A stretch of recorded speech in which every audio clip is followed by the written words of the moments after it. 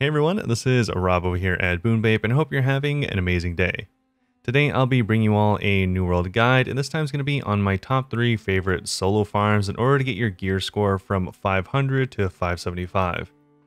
While you can get some gear here that's going to be higher than 575, it is going to be much more rare, and at that point I think you should switch mainly to group content for finding upgrades.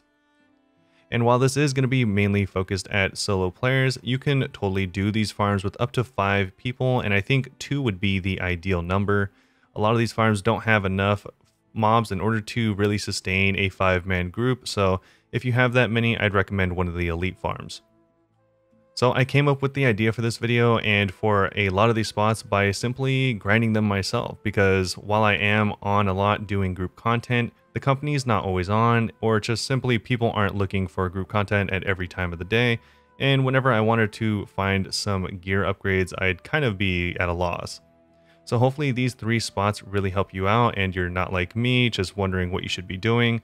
And so if you do need some gear upgrades, try out these spots and let me know how they go. Also, if you have any other spots that you'd like to share, let us know down in the comments.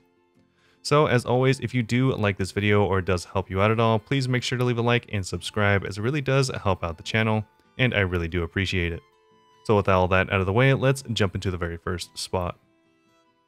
So a quick pit stop before we get into it. I'm going to go over my build setup and just a quick tip that I have before we go into it, because I know someone's going to ask.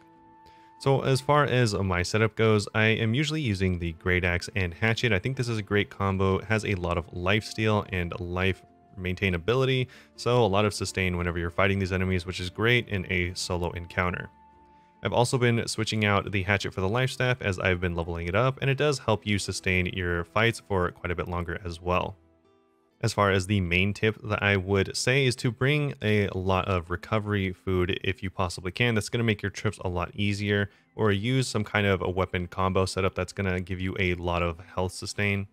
So make sure to bring some kind of health potion as well as recovery food. And also either make sure to bring or gather some materials to pop up tents whenever you can, because dying as a solo player is very punishing. I know a lot of new players, or even myself when I first hit 60, didn't make enough camps, and it would be a lot of running, and hopefully I've learned my lessons now, but even now and then I'll forget a camp and have to run the extra 500 meters because I forgot. So starting off here at the map, we are going to be mainly looking at the Shattered Mountain area. All 3 different farms are actually going to be in this area, which is nice, because if you don't like one or the other, hopefully you can try out some of them and one will work for you. So we're going to be starting in no particular order, just from left to right on the map. And this first one is actually going to be 5 different locations that you can farm in order and redo. So a great option for this farm as well is to make the Mountain Home outpost you're in, or you can start from the right side and make the Mountain Rise outpost you're in, depending on which way you go. But we're going to start from the left and hit Odium. So Odium is a small camp. All of these camps are laid out very, very similarly, and they have a decent amount of chests, anywhere between 5 to 10 chests. Some small, some big, none are elite, unfortunately. And the enemies here aren't too difficult. You can kite them around and actually line of sight them behind a wall and run them to you, because a lot of them are ranged enemies. So you simply loot all these chests, kill the enemies, and you're good to move on to the next one. Sometimes the enemies will drop loot, and also the larger chests will have a chance at some pretty good loot as well. You'll also get the high level reagents as well as provisions, so you can either sell that or use that to upgrade your crafting. This is going to be the same case for the next 4 spots that I recommend as well. So usually a entire route is going to start with you going to Odium, jumping down here to Vehemence, right across the road to Iratus, up a little bit to Polis, and finally just a little northeast to Lapsus. You can either then die there, which will take you to Mountain Rise, and you can teleport over and start again at Odium. Or like I said, you can do what I recommended and simply recall to the Mountain Home outpost. This is going to take you anywhere between 40 minutes to an hour to complete this entire run if you are slower like me. If you are running pretty fast, like in a group or something like that, then you can move on to our next 2 areas, which are actually pretty close to the end of this first run. So if we zoom in, both of these next two spots are going to be relatively close to the Mountain Rise outpost. The first one here I think is a little more well known than these other two, and that's going to be in the Lonely Climb. So in this area, it's the Speleo Cavern, and there are two semi-elite enemies is what I like to call them. And these semi-elite slash rare enemies are going to be what you're mainly going for, although you can farm the enemies in here as well as the chests. So the first elite enemy is going to spawn down here to the southwest in this circle area. And then you can make your way through the cavern and find the second in this northeast area. So both of these circles are going to be where the elites spawn. And like I said, just making your way in between them, you can pick up those enemies and kill them. And it pretty much works out exactly where if you kill one and then run to the other, then they will have spawned. So it makes it really nice. Kill one, run to the other, kill one, run to the other. And you can do this for as long as you want. For the third and final spot, we are going to be over here to the far east in the Shattered Mountains. So east of the Mountain Rise outpost, we are going to be looking at Spryla Tower. So this is a level 63 area with the highest level enemies of any of the areas that we've mentioned. So make sure to take care. If you happen to pull multiple of these, it can be very dangerous.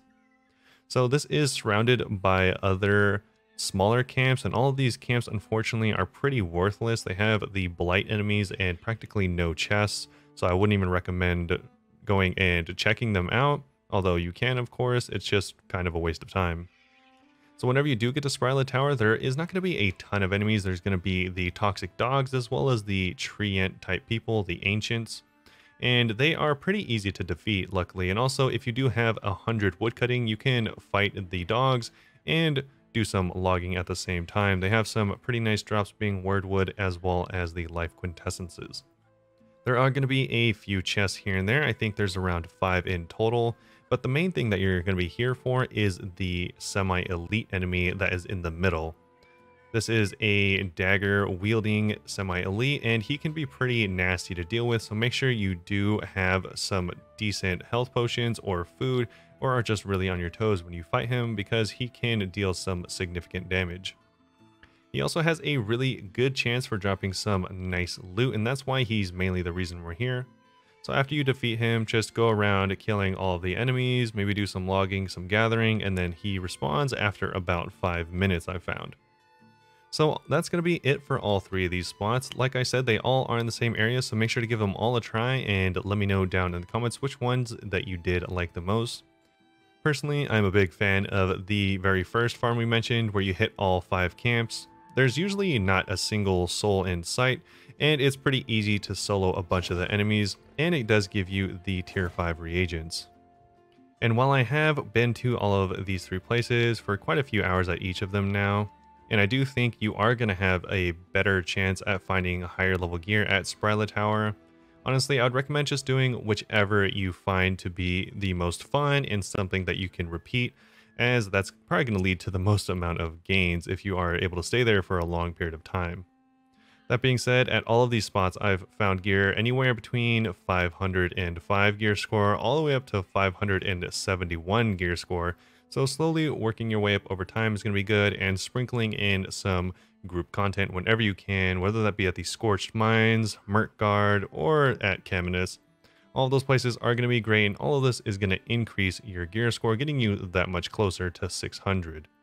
So I do hope this video helped you out and that you find one of these spots to be a great fit for you. So that's going to be it for me. Thanks for watching, and I'll see you all very soon.